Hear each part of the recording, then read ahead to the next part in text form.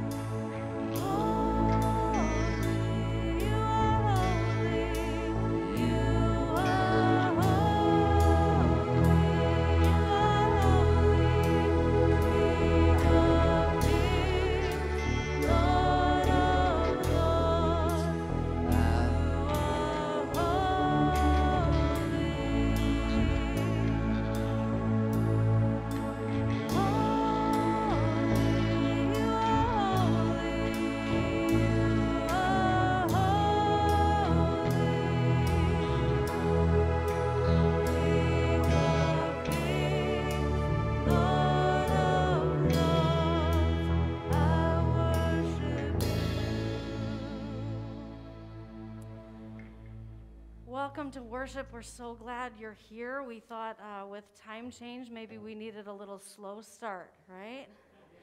So we're ready. We are poised to be in God's presence and glad to share this time together. So let's continue to worship and maybe wake ourselves up a bit. Ready? Let's go. Hi!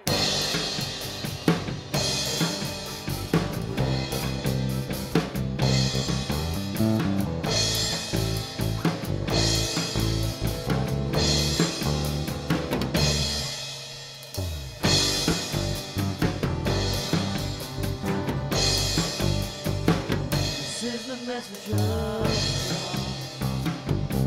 that we can be free to live in the victory and turn from our sin. My precious Lord Jesus, with sinners you died, for there you revealed your love and you laid down your life. This is the message of the cross, that we can be free to lay all our burdens here at the foot of the tree. The cross was the shame of the world, but the glory of God. For Jesus you conquered sin, and you gave us new life. You set me free when I come to the cross. Poured out your blood where I was broken and lost. There I was healed and you covered my sin. Say you saved me. This is the message of the cross. This is the message of the cross, that we can be free to hunger for heaven, Lord, to hunger for thee. The cross is such foolishness to the perishing, but to us who being saved, it's the power of God. You set us free when we come to the cross. Poured out your blood when we are broken and lost. Here we are healed and you cover us in. It's here you saved us. You set us free when we come to the cross. Poured out your blood when we are broken and lost. Here we are healed and you cover us in. It's here you saved us.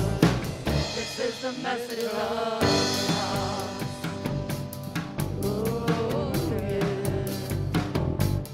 Come to the cross. Oh, yeah. Awesome. So as we kind of enter into fully this season of Lent and we gather around this message of the cross, we hope that that's a message of grace and peace and love and hope for all of us. And so we're gathered around that, very literally this morning, gathered around the cross. So welcome. We're so glad you're here. We're glad you're on Facebook this morning. Let's everybody say good morning to those on Facebook. Please do comment and let us know you're here. Share your prayers and requests with us as well. So again, so glad that you are here. If this is a new space for you, you are so welcome. We hope you'll get questions answered, and we want to make this an opportunity for you to really fully worship and be a part of this time together. So again, thank you for being here, and let's continue to worship. We'll sing our next song. I will lift my hands and open my heart to receive your gift of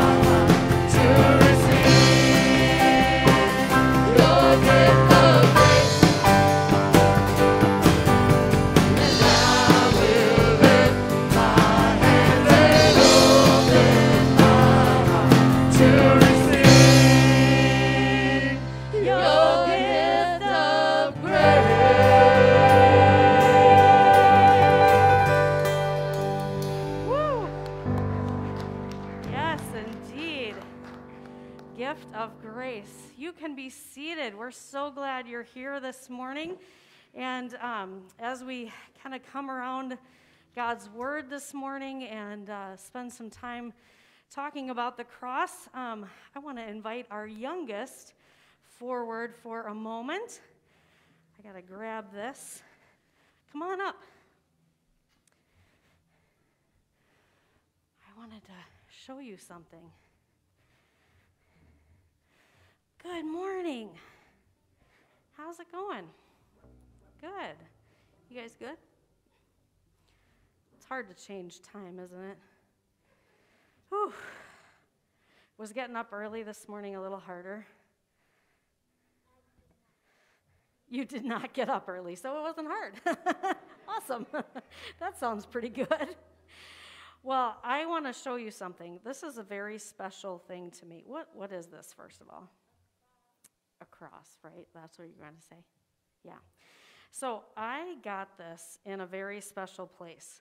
I got this in Jerusalem, where Jesus was born and lived and died, and I got to go there a couple times, and I got this to remember Jesus by. So when you see a cross, what do you think about? What do you think of? Yeah. Think of Jesus, right? Now, oftentimes you'll see people that might wear a cross necklace, or maybe you see them around town, in your house. A lot of times we'll see crosses and maybe we won't even think about what it means. Obviously, we think about Jesus. We think about the fact that he died on the cross for us. But is Jesus still there? Is Jesus on there? What's on there? A flower. So Jesus didn't stay on the cross, right?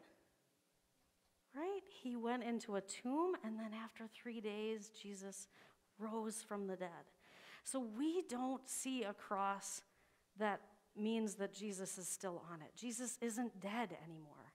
Now this cross is a sign of life and of how much God loves us to give us that life.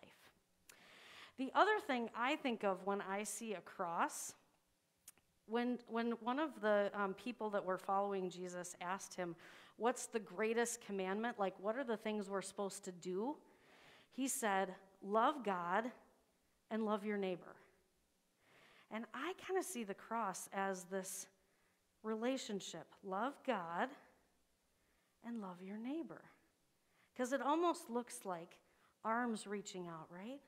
So when we remember that we're supposed to love God, this relationship that happens this way, right? And then we are supposed to love our neighbor because that relationship happens this way. That's what I think of when I see the cross too. I think of Jesus, certainly, and all that he did on the cross, but I think about this gift we have of loving God and loving each other. So when you see crosses around town, around your house, maybe even at school or the library or whatever, even like sometimes you'll see a window and it can make a cross, even if it's not intentional.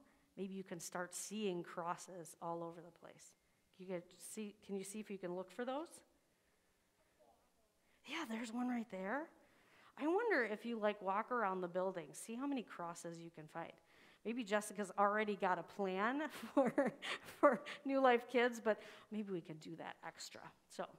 So I'm so glad you're here, and I'm so glad that sometimes when I see the cross, I think about how much I love you guys too. So can we pray? And then we'll go do New Life Kids. So repeat after me. Dear God, thank you so much for sending Jesus to love and live for us, and especially to die for us. Guide us as we see the cross as your symbol of love. In Jesus' name, amen. Thanks so much for coming up, you guys. I think Miss Jessica has got a plan for you, so go have some fun.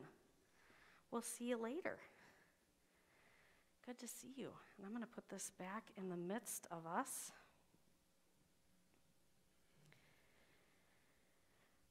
So, as we come to gathered around our word this morning, I was thinking about this sense of the cross. When we started this season of Lent on Ash Wednesday, Jesus invited us in that gospel to take up our cross daily and follow him. And ever since that night, I've been thinking about what that means. What that means for me in my day-to-day life. What is my cross to pick up? And what does it mean to pick that up and then walk with Jesus while I carry that cross? The cross is certainly that central image that we gather around as Christians. I wear a cross. I value the cross, not just because of what God did for all of creation and humanity, but that it's a very personal word to me. That God in that moment took this symbol of torture and death and turned it into this sign of life and of love. So, that central image of the cross is going to be our focus. Each week in this season of Lent, we're going to be gathered around a particular common object. Does anybody remember what it was last week? Bread. We gathered around that image of bread, God's providing. So I'm hoping that this past week you had that interaction with bread and maybe even baked some bread and pulled it out of the oven and thought of God's mighty providing. So this week, I hope as I invited the kids, maybe you will do the same thing. Start seeing where you see crosses around town in your daily life, because it is the central image of our faith. And our gospel this week once again invites us to consider what carrying the cross really looks like. That discipleship is not an easy thing. This is a costly venture that Jesus invites us into. And he doesn't pull any punches in this gospel. He wants to make sure we're really in it for him. So let's hear this invitation and see if we're able to answer. This is Luke chapter 14, starting at the 25th verse. Now large crowds were traveling with Jesus, and he turned and said to them, "Whoever comes to me and does not hate father and mother, wife and children, brothers and sisters, yes, even life itself, cannot be my disciple. Whoever does not carry the cross and follow me cannot be my disciple. For which of you, intending to build a tower, does not first sit down and estimate the cost to see whether he has enough to complete it? Otherwise, when he has laid a foundation and is not able to finish, all who see it will begin to ridicule him, saying, 'This fellow began to build, but was not able to finish.' Or what king going out to wage war against another king will not sit down first and consider whether he is able with 10,000 to oppose the one who comes against him with 20,000? If he cannot, then while the other is still far off, he sends a delegation and asks for the terms of peace. So therefore, none of you can become my disciple if you do not give up all your possessions. Salt is good, but if it has lost its saltiness, how can its saltiness be restored? It is fit neither for the soil nor for the manure pile. They throw it away. Let anyone with ears to hear listen." This is the gospel of the Lord. Thanks be to God. Another one of those ones that were like question mark on the end of that one. Hate your family. Even life itself. Count the cost. And oh, by the way, give up everything. I mean, it's good to know Jesus doesn't ask for a lot. So first, I think we should notice where we are in Luke. That always matters.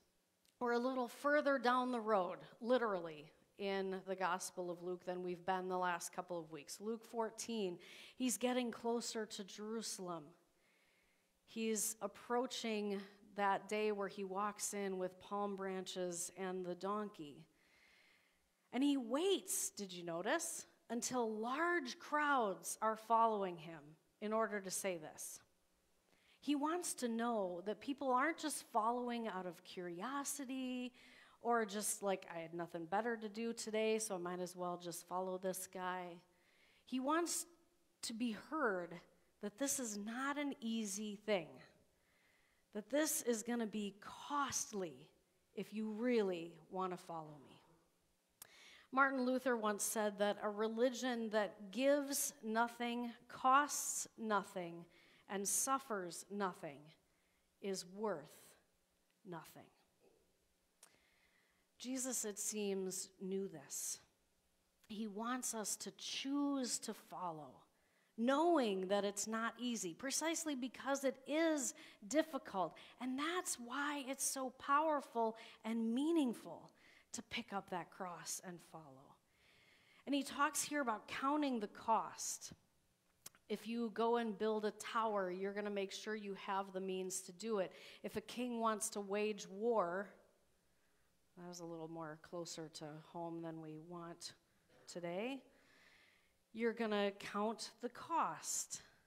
It's amazing to me how contemporary the Bible is sometimes.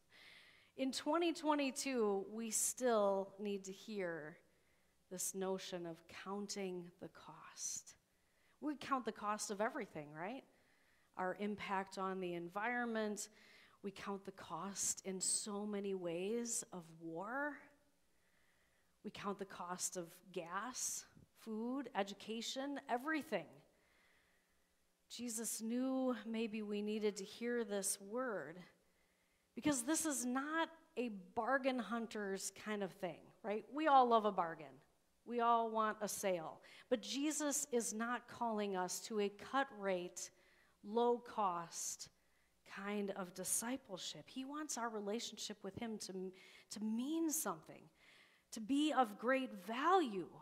And I think he knows that it's costly and requires sacrifice. Oftentimes, I think we want church to be a low-cost type of deal. We want to come on Sundays, get our fill, but don't make it change anything about my life or my heart, right? Will Willimon is a bishop of the Methodist Church, former dean of the chapel at Duke University, and one day he got a call from a very angry father who said, "My graduate school-bound daughter is throwing it all away to go serve a mission in Haiti, and I hold you personally responsible for this." To which Dr. Willimon kind of half-jokingly responded, "Well, I doubt she's had much training for that in the engineering department, but she has a degree from Duke. I mean, she's pretty smart. She'll get the hang of ditch digging pretty soon." The dad did not laugh.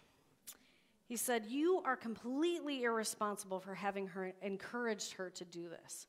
And Dr. Willimon then pointed out that they, as the well-meaning but obviously unprepared parents, were the ones who did this, who started this journey. He said, "You were the ones that had her baptized. You brought her to Sunday school. You introduced her to Jesus, not me."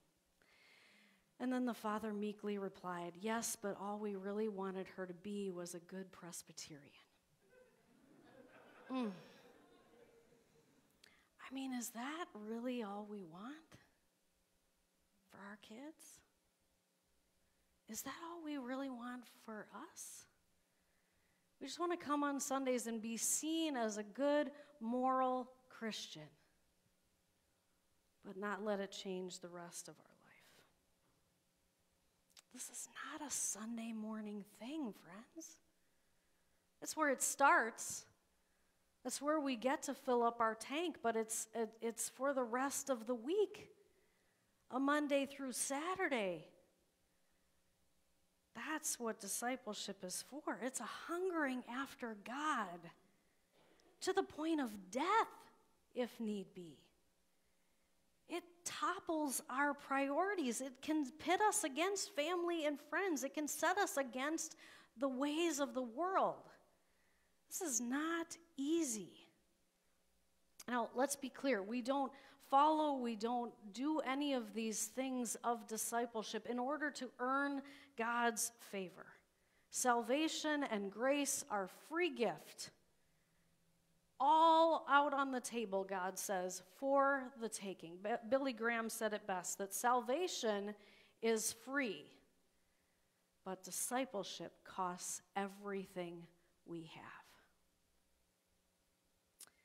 We choose to love because we've already been loved. Out of gratitude for all that Jesus has done, we're called to follow and make these sacrifices and love extravagantly. Jesus knows that where there's no expectation, there's no real commitment. So he sets the bar really high. And he's at this crucial moment in his journey when he lays all these plans out there. He knows he is headed to the cross and what that will cost him and what he invites us into as we now follow that way of the cross. He's poised at this crucial point as he lays out all these hefty expectations. And I believe the church as a whole, but also New Life, is poised at a crucial moment. As we kind of come out of COVID and regather and reestablish what it means to be the church in this day and time, what are we called to do? What costly ventures are we called to undertake? What does the community need from us? I think I've said before, if New Life were not here, would the community know it? If Jesus wasn't in your life, what difference would that make to you personally?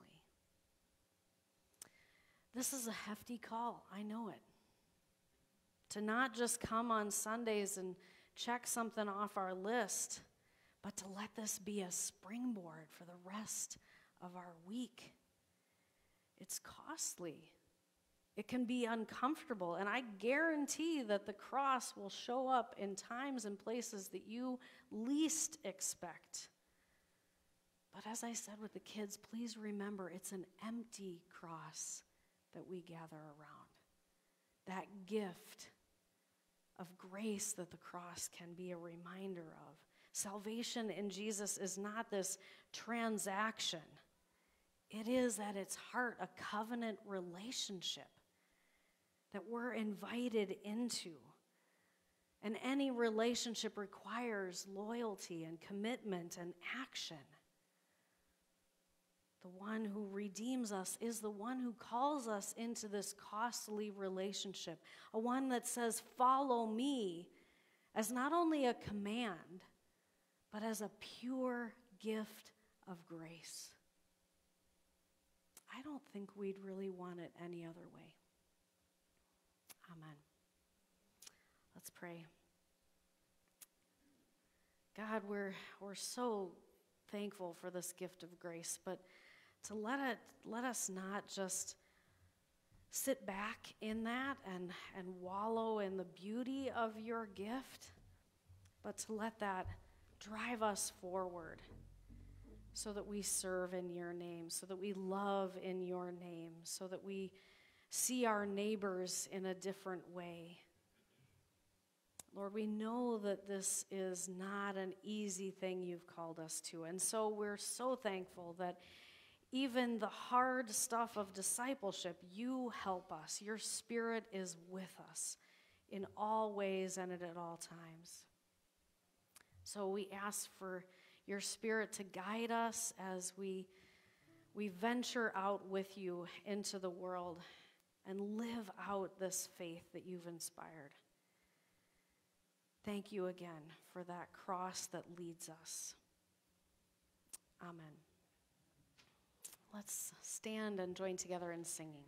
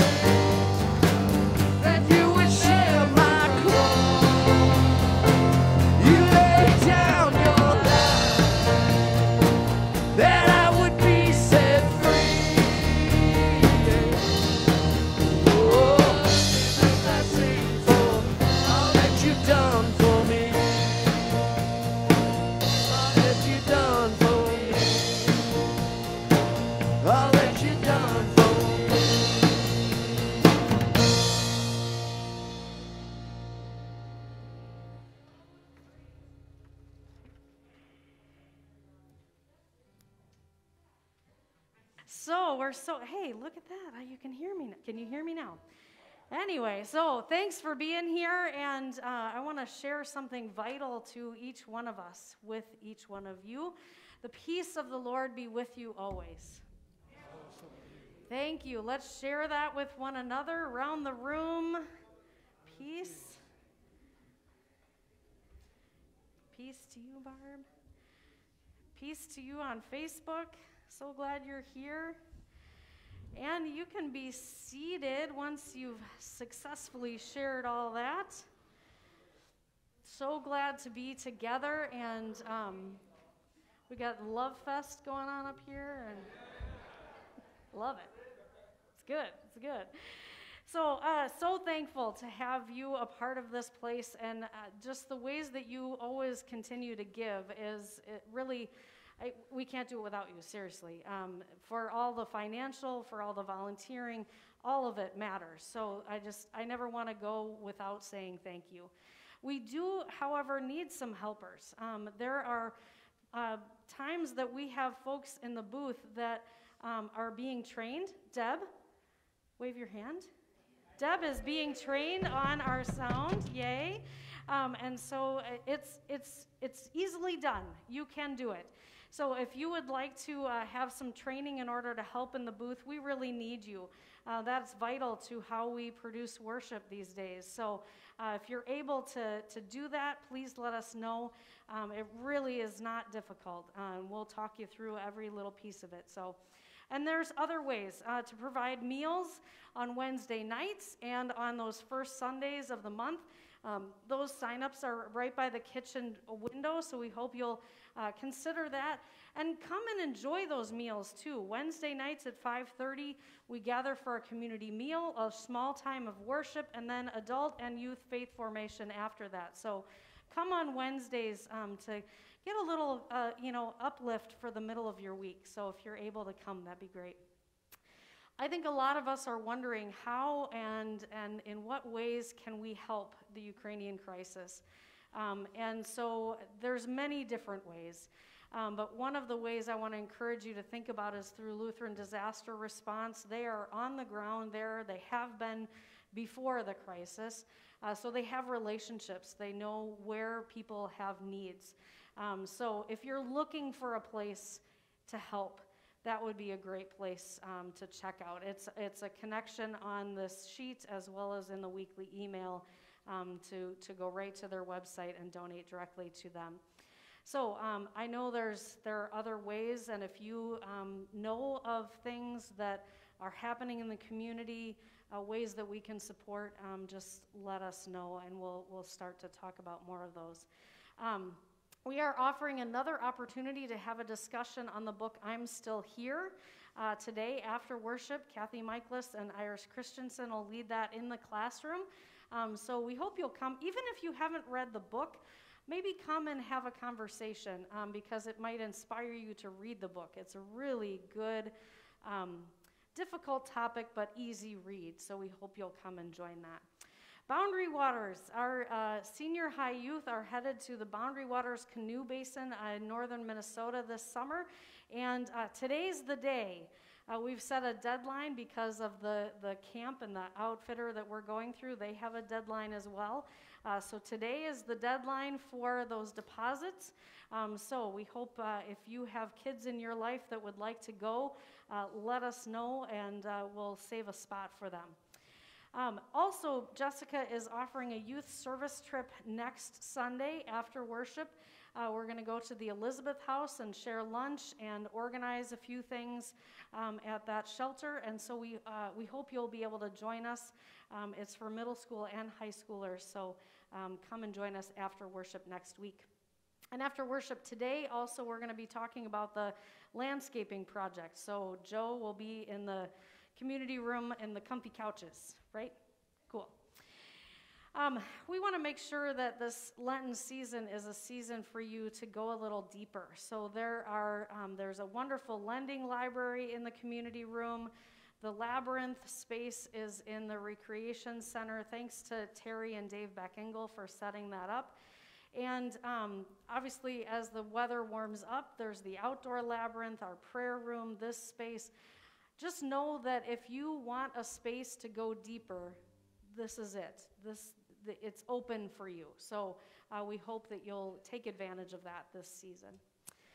Let's spend some time in prayer and lift those concerns and joys to our Lord. Let's pray. Lord God, we are drawn in to your love and grace. And in that, let us be reminded of your call to follow in and through difficult things and easy.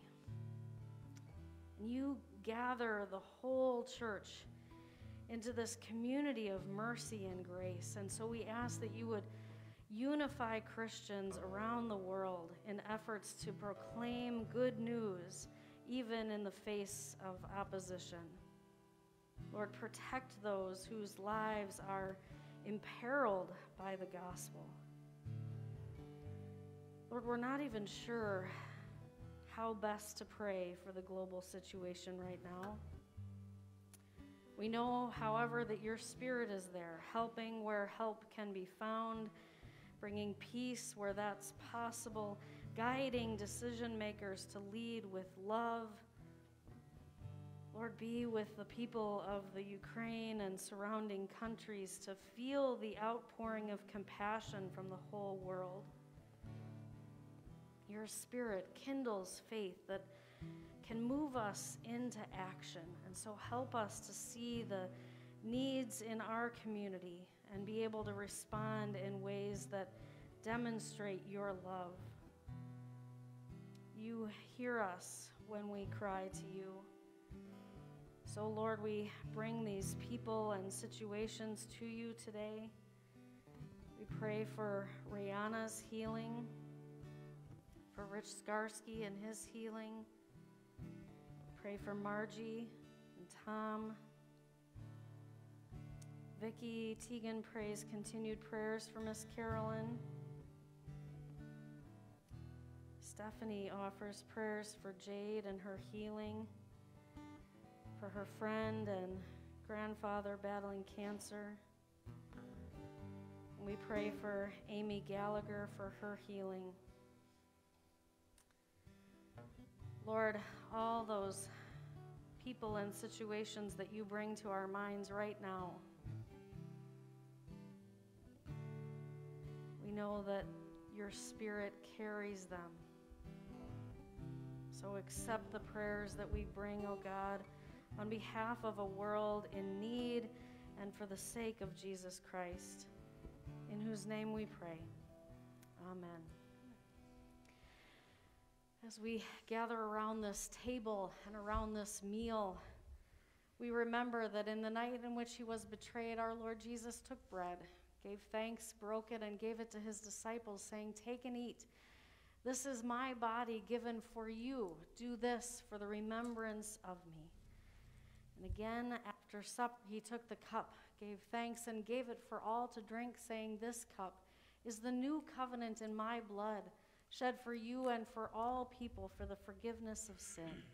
This do as often as you drink it in remembrance of me." Let us pray together our Lord's Prayer. Our Father, who art in heaven, hallowed be thy name. Thy kingdom come, thy will be done, on earth as it is in heaven. Give us this day our daily bread, and forgive us our trespasses, as we forgive those who trespass against us.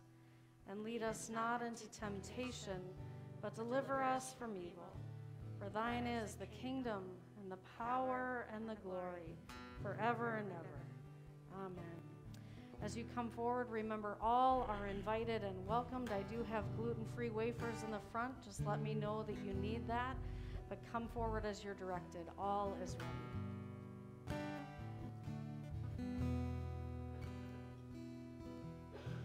The grand earth is quake before, moved by the sound of his voice. Seas that are shaken and stirred can be calm, broken my regard. Through it all, my eyes are on you. Through it all, it is well. Through it all,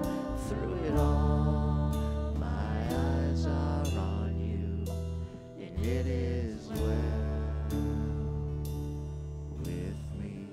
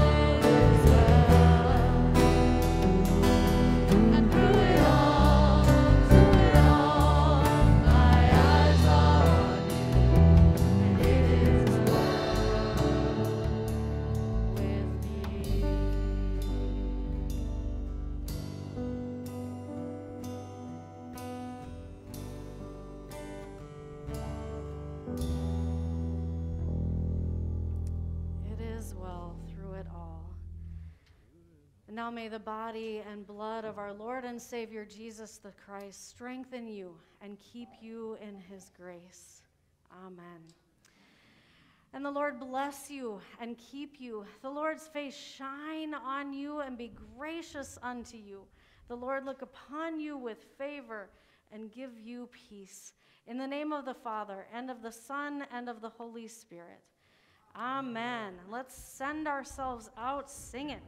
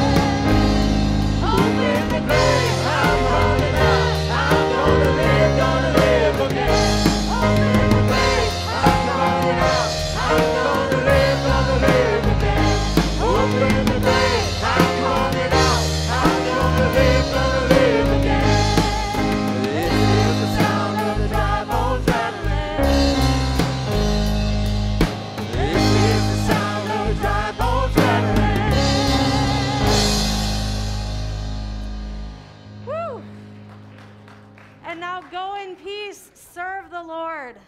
Thanks be to God. This is the sound of the dry bones rattling.